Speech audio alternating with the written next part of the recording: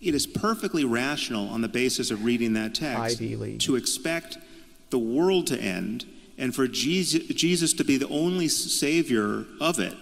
Therefore, if you happen to be born a Hindu... Yes, the text, if you read the Bible, you are going to come to that conclusion. Sam's saying you will, and yes, he's right. You would come to that conclusion. Now, Hindu or born a Muslim or born a Jew who doesn't recognize Jesus to be the Messiah, such as you, Sam, right? Which is you, okay. You are screwed. Well, actually, no. The Book of Life. I've written about this in my book, Mere Theology. Salvation by book. Faith in Jesus gets you into the millennium that we've talked about, this millennium utopia that Jesus is there. But in the end, at the Great White Throne Judgment, there's no mention of Jesus or faith in him at all.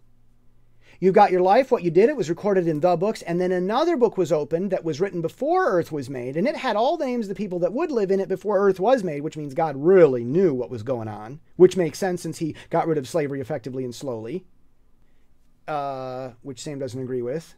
Okay, we'll have that debate. I know I'm not going to Ivy League on us all here. I'll accept arguments.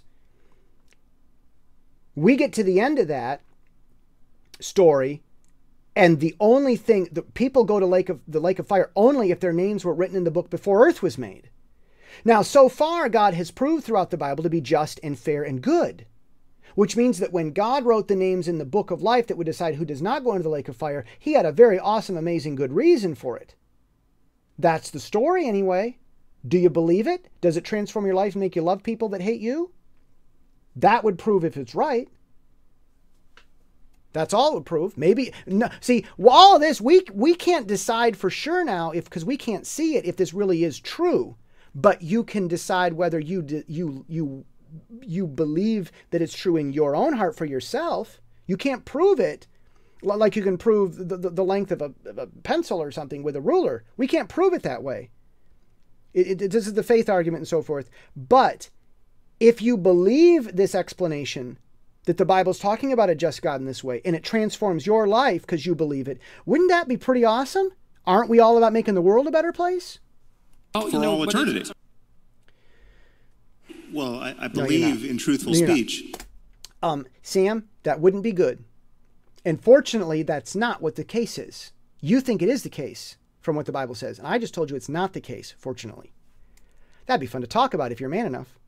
But I also believe that you can play this kind of interpretive game with almost any text.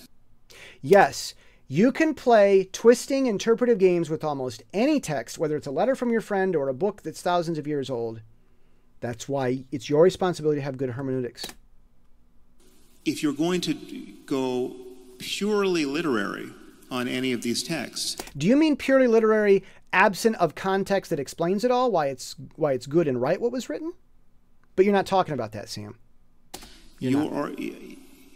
On some level, you're playing tennis without the net. You're unconstrained by the text. This is a genuine problem. You need to be constrained by good hermeneutics. Sam, you're right. We have to interpret stuff correctly. You're right.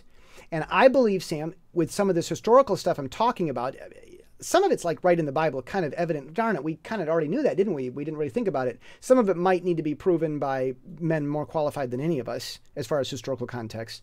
But looking at a lot of those, I agree with the point Sam's making, that we have to be responsible when we interpret the Bible. We have to be responsible. I think he's making a general point, and he's right about that, but then he's applying it to other topics. Let's see what Jordan's interrupting about. And you can do with it... Oh, that's right. Sam doesn't let Jordan interrupt. Okay. More or less anything you want. See, one of the things that... Okay, all right. Sam finished. Okay, we just looped back, and this is back at the beginning. That's my critique of the content that we've gone through with this. And I'm going to be coming back with a series of smaller podcasts where I'm going to be talking about these topics much more in depth.